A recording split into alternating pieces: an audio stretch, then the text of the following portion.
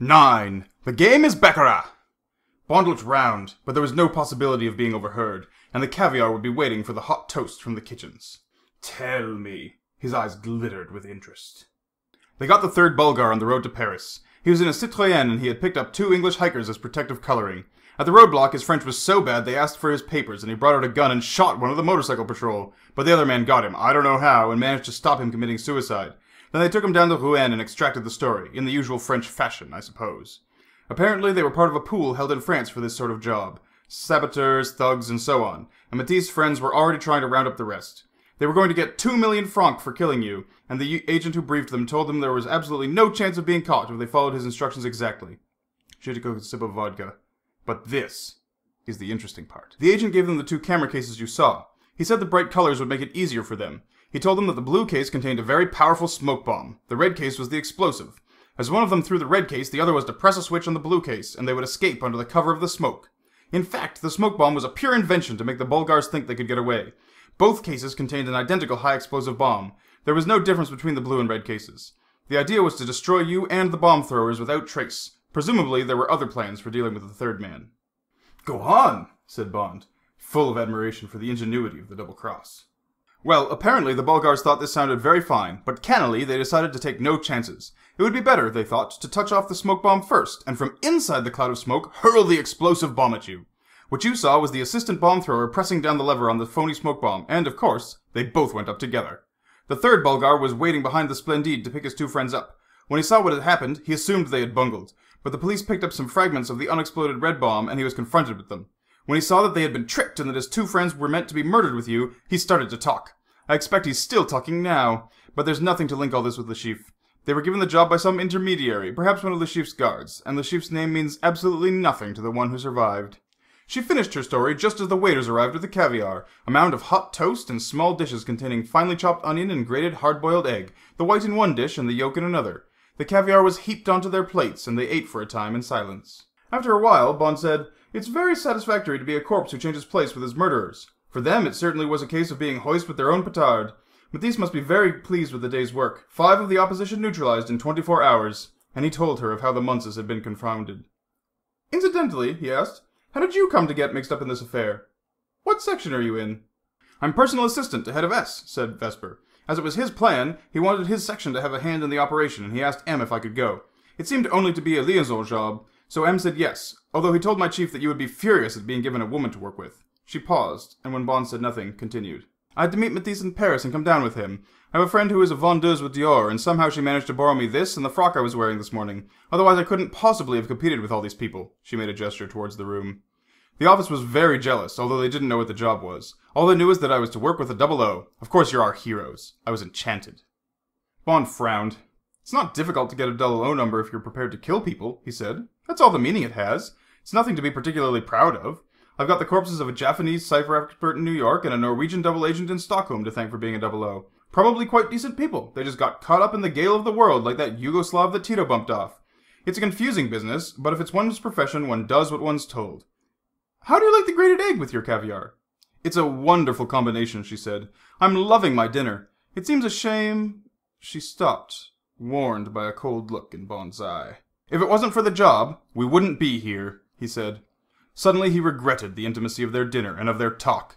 He felt as he had said too much, and what was only a working relationship had become confused. Let's consider what has to be done, he said, in a matter-of-fact voice. I'd better be explaining what I'm going to try and do and how you can help, which isn't very much, I'm afraid, he added. Now these are the basic facts. He proceeded to sketch out the plan and enumerate the various contingencies which faced them. The maître d'hôtel supervised the serving of the second course, and then as they ate the delicious food, Bond continued. She listened to him coldly, but with attentive obedience. She felt thoroughly deflated by his harshness, while admitting to herself that she should have paid more heed to the warning of Head of S. He's a dedicated man, her chief had said when he gave her the assignment. Don't imagine this is going to be any fun. He thinks of nothing but the job on hand, and, while it's on, he's absolute hell to work for. But he's an expert, and there aren't many about, so you won't be wasting your time.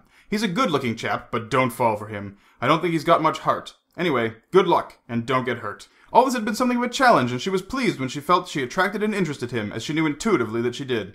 Then at a hint that they were finding pleasure together, a hint that was only the first words of a conventional phrase, he had suddenly turned to ice and had brutally veered away as if warmth were poison to him. She felt hurt and foolish. Then she gave a mental shrug and concentrated with all her attention on what he was saying. She would not make the same mistake again. And the main hope is to pray for a run of luck for me, or against him. Bond was explaining just how Baccarat is played. It's much the same as any other gambling game. The odds against the banker and the player are more or less even. Only a run against either can be decisive and break the bank, or break the players. Tonight, the chief, we know, has bought the Baccarat bank from the Egyptian syndicate which is running the high tables here. He paid 1,000,000 francs for it, and his capital has been reduced to 24 million. I have about the same. There will be 10 players, I expect, and we sit round the banker at a kidney-shaped table. Generally, this table is divided into 2 tableaux. The banker plays 2 games, one against each of the tableaux to the left and right of him. In the game, that banker should be able to win by playing off one tableau against the other, and by first-class accountancy. But there aren't enough Baccarat players yet at Royale, and the chief is going to pit his luck against the other players at a single tableau. It is unusual because the odds in favor of the banker aren't so good, but they're a shade in his favor, and of course, he has control of the size of the stakes.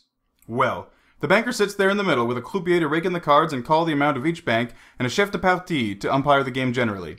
I shall be sitting as near dead opposite the chief as I can get. In front of him, he has a shoe containing 6 packs of cards, well shuffled.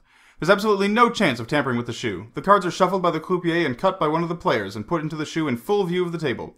We've checked on the staff and they're all okay. It would be useful, but almost impossible to mark all the cards, and it would mean the connivance of at least the croupier. Anyway, we shall be watching for that too. Bond drank some champagne and continued. Now what happens at the game is this. The banker announces an opening bank of 500,000 francs, of 500 pounds as it is now. Each seat is numbered from the right of the banker, and the player next to the banker, or number 1, can accept this bet and push his money out onto the table, or pass it if it is too much for him or he doesn't want to take it. Then number 2 has the right to take it, and if he refuses, then number 3, and so on round the table. If no single player takes it all, the bet is offered to the table as a whole, and everyone chips in, including sometimes the spectators around the table, until the 500,000 is made up. That is a small bet, which would immediately be met. But when it gets to 1,000,000 or 2, it's often hard to find a taker, or even, if the bank seems to be in luck, a group of takers to cover the bet. At the moment, I shall always try to step in and accept the bet. In fact, I shall attack the chief's bank whenever I get a chance, until either I've bust his bank or he's bust me. It may take some time, but in the end, one of us is bound to break the other, irrespective of the other players at the table, although they can, of course, make him richer or poorer in the meantime.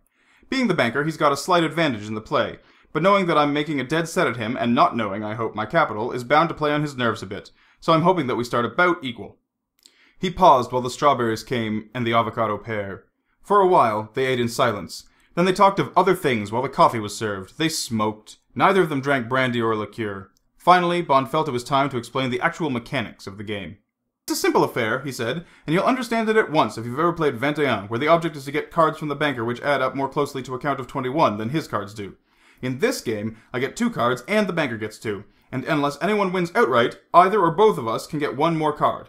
The object of the game is to hold 2 or 3 cards, which together count 9 points, or as nearly 9 as possible. Court cards and 10s count nothing. Aces 1 each. Any other card is its face value. It is only the last figure of your count that signifies, so 9 plus 7 equals 6, not 16. The winner is the one whose count is nearest to 9. Draws are played over again. Vesper listened attentively, but she also watched the look of abstract passion on Bond's face. Now, Bond continued, when the banker deals me my 2 cards, if they add up to 8 or 9, they're a natural, and I turn them up and I win, unless he has an equal or better natural. If I haven't got a natural, I can stand on a 7 or a 6. Perhaps ask for a card or perhaps not on a 5, and certainly ask for a card if my count is lower than 5. 5 is the turning point of the game. According to the odds, the chances of bettering or worsening your hand if you hold a 5 are exactly even. Only when I ask for a card, or tap mine to signify that I stand on what I have, can the banker look at his. If he has a natural, he turns them up and wins.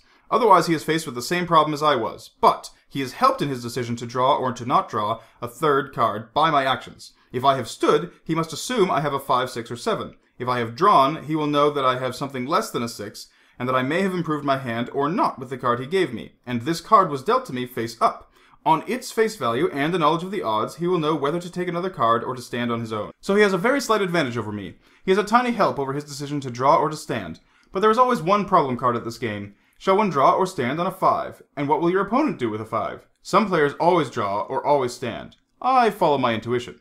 But, in the end, Bond stubbed out his cigarette and called for the bill. It's the natural 8s and 9s that matter, and I must just see that I get more of them than he does.